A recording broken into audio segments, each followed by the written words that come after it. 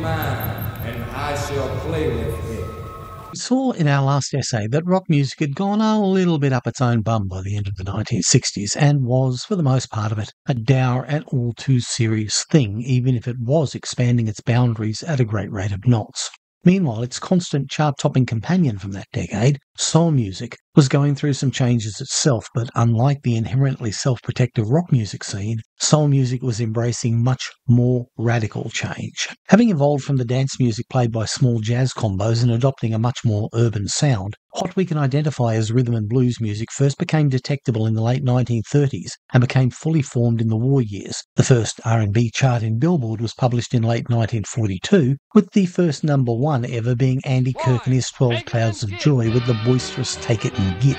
R&B found a major sponsor in the late 1940s with the emergence of Atlantic Records, who had established themselves as a major player in and promoter of the black record industry, and it was primarily at Atlantic where an artist they signed in 1952, Ray Charles, began to incorporate both gospel phrasing, vocal inflections, as well as 12/8 rhythms, largely by flat-out rewriting church songs with pop lyrics, into his sound around 1954, and later Jerry Lieber and Mike Stoller, who had worked briefly with the Tyro Phil Spector, later began to expand on and elaborate on the sound of these Atlantic records, beginning with the Drifters' There Goes My Baby, adding strings, playing rock and roll style riffs and exotic percussion. Ben E. King, who in making his debut on this record unleashed a vocal with an unrestrained gospel voicing to it. A little before that, Sam Cooke, perhaps the greatest gospel singer ever, married his gospel phrasing and peerless melisma to a pop-rock backing and sent soul into the top 40 with You Send Me. James Brown was perhaps the most nakedly derivative of the gospel vocal stylists, and he sold records in staggering quantities in black communities across the late 50s. As the 1960s began, the R&B charts were exploding with a wealth of talent pushing the edges of how the music was instrumentally and vocally expressed, and these sounds were increasingly crossing over to the mainstream top 40. Soul broke out when Bobby Lewis's Tossing and Turning spent 7 weeks at number one in July 1960. Ray Charles himself followed up with Hit the Road Jack in October, and then Motown's Marvelous Marvelettes took Please Mr. Postman to the top just before Christmas. Soul music had arrived. Over the next 10 years, the music ploughed a wide swathe through the American and subsequently world's musical consciousness. Between 1960 and 1969, 30 records that I loosely and arbitrarily class as soul music held the number one spot on the Billboard Hot 100. By the time the 70s rolled around, what we called soul music had sprouted so many offshoots through so many dominant personalities that even the offshoots had offshoots. Atlantic still specialised in recording black artists in settings tailored to their sensibilities, from the churchly funk of Aretha Franklin or Betty Wright, jazzier urban poets like Donny Hathaway or Les McCann, more pop-oriented acts like Tyrone Davis or Clarence Carter. Stax in Memphis still had a rich stable of gut-bucket Southern soul, Johnny Taylor, the Staple Singers, Isaac Hayes and many others. Then in Neighbours High Records were just hitting their stride with the slick, groove-laden brand of Al Green, Ann Peebles and Don Bryant. Moving gradually from the burned-out shell of Detroit to sunny Los Angeles, Motown was moving away from its Sound of Young America template that dominated the mid-60s towards a more hard-edged sound with the Temptations, Marvin Gaye and sensational newcomers to Jackson 5 leading the way. In Philadelphia, the writing and production team of Kenny Gamble and Leon Huff had been spending the last 2 years honing the style that was to become known as TSOP, the sound of Philadelphia, that was to dominate airwaves from 1971 to 75. And, of course, the hardest working man in show business, James Brown, when he wasn't saving major cities from being burned down, was nearing the peak of a 5-year journey into what he called the heavy, heavy funk, and he'd attracted a swathe of disciples. Sly and the Family Stone, fresh off 1969's number one hit Everyday People, were heading off into strange new directions, and George Clinton was gearing up with his twin dose of funky strum and drang with Funkadelic's self-titled debut and sister band Parliament's Osmium in February and October 1970 respectively. And down where it all began in New Orleans, a whole new generation of distinctive locals were making their mark. The Meters, Lee Dorsey and a slew of acts in Alain Toussaint's production stable were producing a lean, sinewy funk which eschewed solos for pursuing fat, monstrous grooves. The scene was bursting with talent, innovators, a huge fan base and labels that backed it to the hilt. Yet in 5 years, it was in ruin. How did that all go down?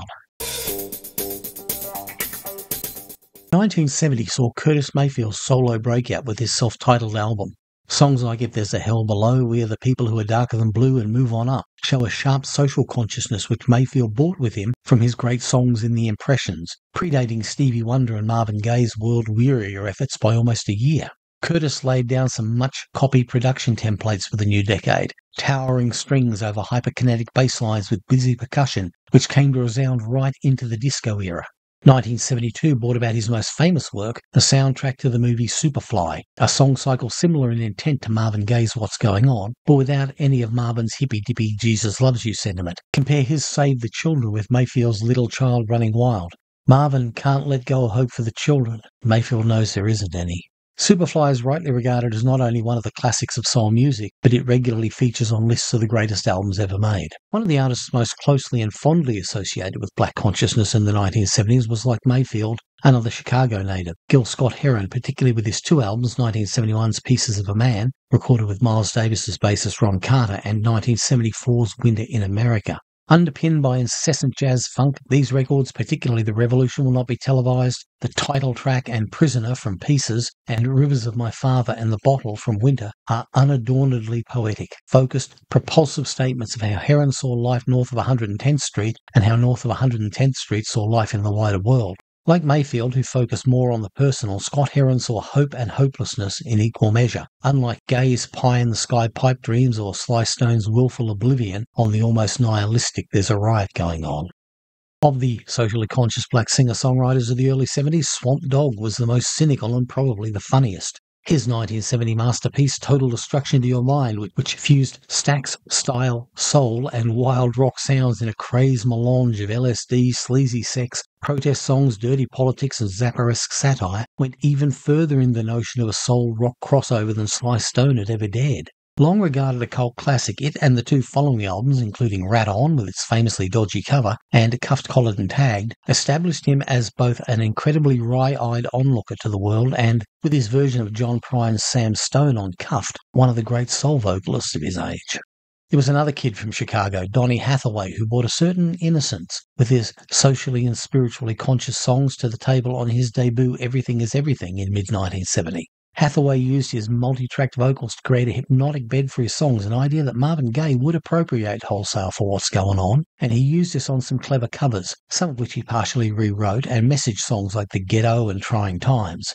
1973's extension of A Man furthered his rep, this time with the aid of more self-penned songs, but apart from a duet album with Roberta Flack, that was all we got from Hathaway in his short lifetime. Diagnosed with schizophrenia as early as 1971, he went off his medications in late 1978, and after abandoning a record session in January 1979, he went home and threw himself off the balcony of his apartment building. As Marvin Gaye asked what's going on, Sly Stone answered him, there's a riot going on. The Family Stone was on top of the world as the decade turned. He'd enjoyed a #1 hit with Everyday People in 1969, and his greatest hits album had reached #2. But underneath the shiny exterior, Sly's world was slipping into darkness. The band had lapsed into heavy drug use, and Sly was tarrying with the Black Panthers, who insisted he sack his white band members Gregor Rico and Jerry Martini, along with his manager. Bassist Larry Graham was distressed by the gangsters Sly was suddenly hanging out with, and the two fell out over it. The 1970 single Thank You for Letting Me Be Myself Again hit #1 in February, but even that contained a dark undertone. Thank You ending on the menacing note, dying young is hard to take, selling out is harder. By 1971, with Sly largely incapacitated due to his drugged-out state, the band was in parlous shape. They decided to record an album as best they could at the record plant in Sausalito, but Sly was too incoherent, paranoid, or bent on destroying the group and himself to keep things together, so eventually he retreated to his attic, surrounded himself with an arsenal of gear and an even larger arsenal of chemicals. The album oozes despair and weariness. It groans and creaks, and in the opener, Love and Hate dissolves and collapses as disassociated voices you can barely hear hover over a mix made so muddy by Sly bouncing tracks down so many times. It's the sound of hope Marvin held out turning irredeemably sour, of everything good and promising sinking into a murky narcotic haze. It's a powerfully fascinating record, so willfully perverse, cynical and skeptical, you can't help but try and dig into it. It spent the last 2 weeks of 1971 at #1 on the US album charts, and a single, Family Affair, a sort of updated Everyday People, also hit the top. The follow-up, Fresh, was more of the same, sort of, a little more cynical in tone and somewhat more accessible in sound. By this time, Larry Graham and Gregor Rico had both left the band, breaking up one of the greatest rhythm sections ever. Even the poppy single If You Want Me to Stay is so riven with anger that it fits right in. Aretha Franklin had established herself as, along with James Brown, the greatest star in soul music, and already wore her crown as Queen of Soul with an eternally indisputable assurance.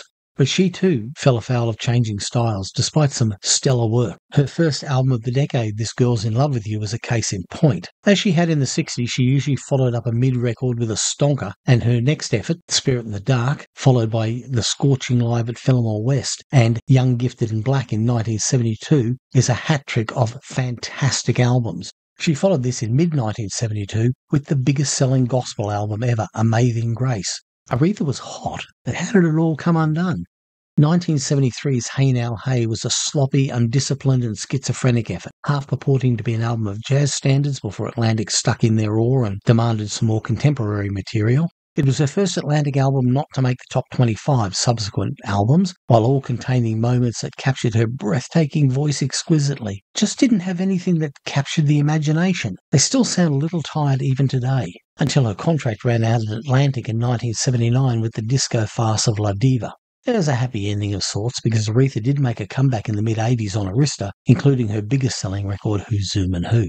Roberta Flack was a remarkable vocalist, in a lot of ways Franklin's counterpart. Franklin was a pure gospel belter, and Flack, while she was raised singing in a gospel choir, was more of a classicist and widely eclectic. She had directed a production of Aida while still a teenager. She debuted in 1969, and a song from that album called The First Time Ever I Saw Your Face made #1 almost 3 years later after Clint Eastwood featured it in Play Misty for Me.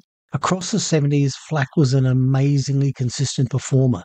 Her thoughtful, deeply intimate vocals and impeccable song choice saw her release only one album, The Contractual Obligation Roberta Flack, which missed the top 40, with First Take making #1 in 1972, and she had 3 #1 singles, Killing Me Softly, The First Time Ever, and Feel Like Making Love. Not the Bad Company song, although she could have pulled that off. 1971 brought some bright new talent, songwriter Bill Withers, whose warm, relatable songs, Brian Wilson considers him the songwriter, and sumptuous baritone earned him a #1 single with Lean On Me, a string of critically acclaimed and commercially successful albums, and most importantly, and almost uniquely, he got to walk away from the business on his own terms. Speaking of his induction into the Rock and Roll Hall of Fame in 2015, he said, "Well, I suppose I haven't done too badly for a guy from Slab Fork, West Virginia."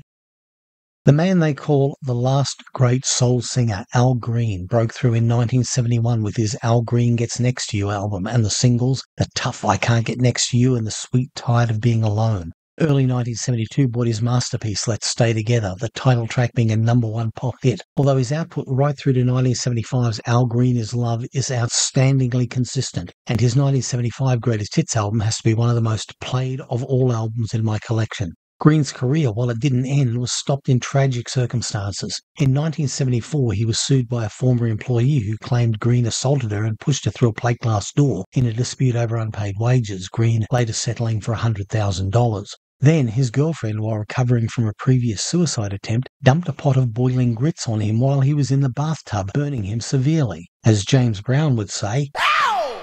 She then shot herself with a .38.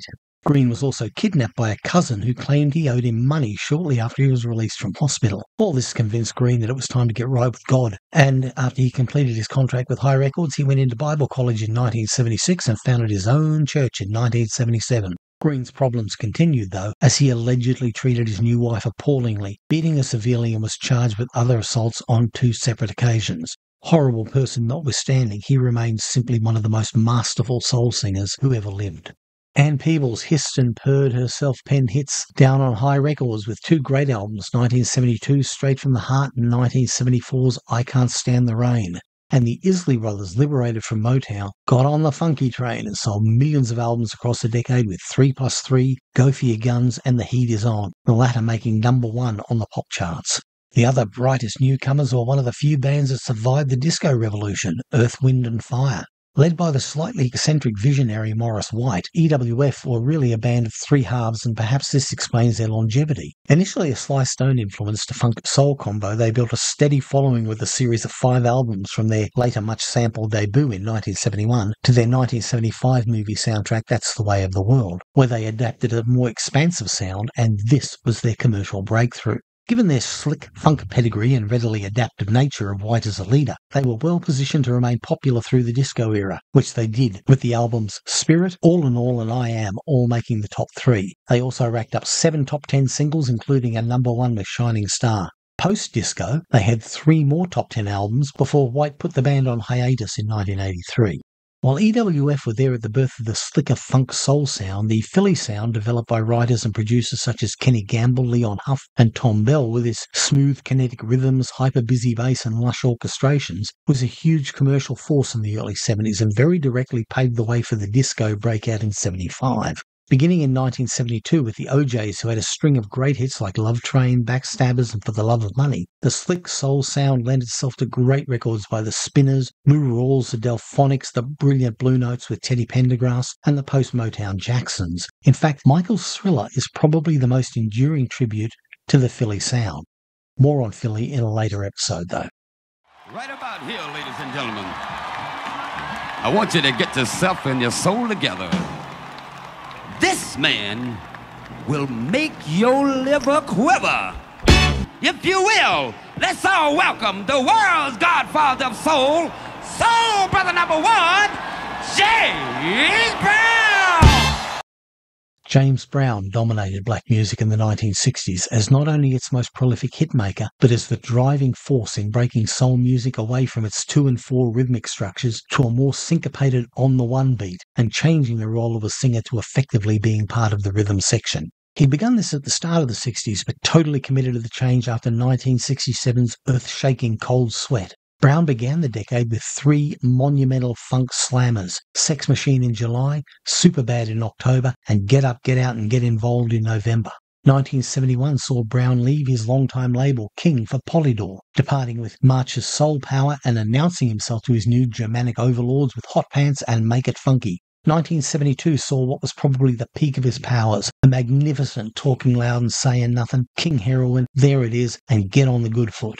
1973 saw the first chink in his armour. Brown's world was turned upside down when his son Teddy was killed in a car wreck. Brown's focus shifted as his personal problems mounted, and only Ants in My Pants hit the top 40. He rebounded in 1974 by sheer force of will. The Payback, My Fang, Papa Don't Take No Mess, and Funky President. While they performed well and are as idiosyncratic and authoritative as ever, Brown came undone quickly. As disco gathered pace, his audience of the urban black kids who'd followed him because he reflected their world joined the me generation and sought the collective coma of the dance floor. Music moving from the live experience that Brown had tailored his band and performance towards to one where the focus was on the crowd. Brown was no longer aware who his music was made for. Get Up Off of That Thing was a brief respite in 1976, but by 1979's original Disco Man, Brown was a parody of himself. I got it. Watch me! By now you'll have noticed a theme developing at pretty much the end of each of these little vignettes. A common thread to every story that some cataclysmic event wiped the great 70s soul artists from the face of the planet in almost one fell swoop.